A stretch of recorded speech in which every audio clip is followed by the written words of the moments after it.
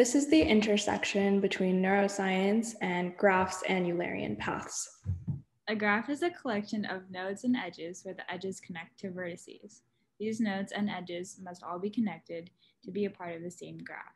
In other words, edges are made up of a pair of nodes. Nodes and edges can represent many different things. For example, a node could represent a subway stop while the edges represent the path that the subway takes between them. Here we have an image of a graph that says hi, but the purple dots are the nodes and the red lines are the edges. There is no hanging node or edge, and all of it is connected to create a complete graph. An adjacency matrix is essentially a matrix used to showcase a finite number of graphs with numbers. It shows whether vertices are adjacent to each other or not. This is a sector of data structures. Within the adjacency matrix, there are zeros and ones, as you can see, to use to represent where the vertices are. In the graph below on the left, there is a square adjacency matrix highlighting each vertex. We can read it as such. There is an edge between node 0 and node 1.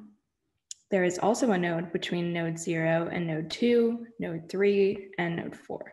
There is not an edge between node 0 and node 5. We can also see this in the graph on the left. Because there is a 0 for 5, there is no node between 0 and 5.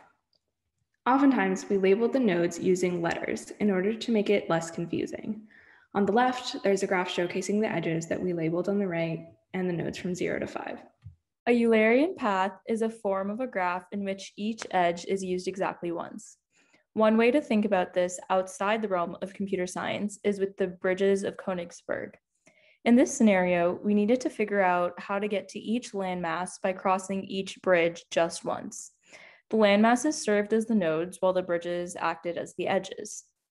We found that if we have 2 or fewer nodes with an odd degree, we will find a Eulerian path because we're able to start at an odd node and also end at one. It's also important to note, though, that even though we can only use each edge once, we're able to visit the nodes multiple times. So if there are 2 or fewer nodes with an odd degree, we can have a Eulerian path. In this image, we can see that there are just 2 odd nodes, nodes 3 and 4, and therefore we have a Eulerian path that we outlined with red arrows. We start at node 3 and then we end at node 4, both of which are the odd nodes. Now transitioning into the more neuroscience aspect of this, we will be looking at the structure of a typical neuron.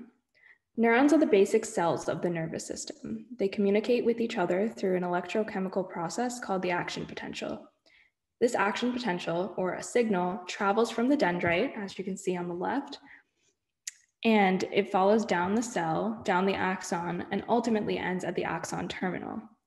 This signal hits each Schwann cell once, and in between passes by the nodes of Ranvier. This signal is called an all or nothing response due to the fact that once the signal hits a specific threshold, it must fire.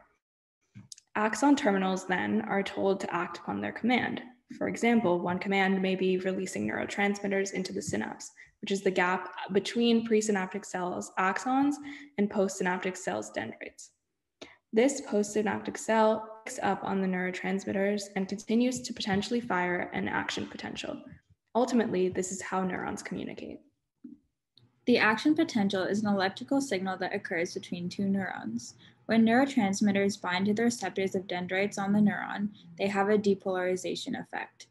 When it reaches threshold, which is at a specific voltage, sodium channels open and positively charged sodium ions enter. The positivity creates the action potential, which then travels down the neuron. At the peak, potassium channels open and sodium channels close. Potassium ions then leave the cell, which causes the cell to repolarize. When the cell reaches resting potential, potassium channels are closed and it is ready to be activated again. The signal that was created by the action potential travels down the cell to release neurotransmitters. Once again, this signal is an all or nothing response, meaning that once the cell reaches threshold, the signal will fire regardless of any other circumstances. So in connecting graphs, Eulerian paths, and adjacency matrices with all of neuroscience we just talked about, we thought we would look closely at the path of a neuron.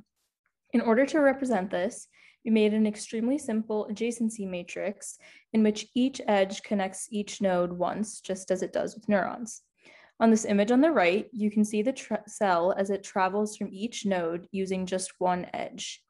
In a way, you can call this a Eulerian path because it uses each edge just once.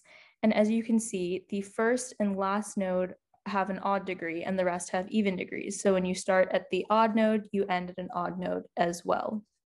So theoretically, this is a way to interpret this neuroscience concept as a computer science concept using graphs, adjacency matrices, and Eulerian paths, which is fascinating.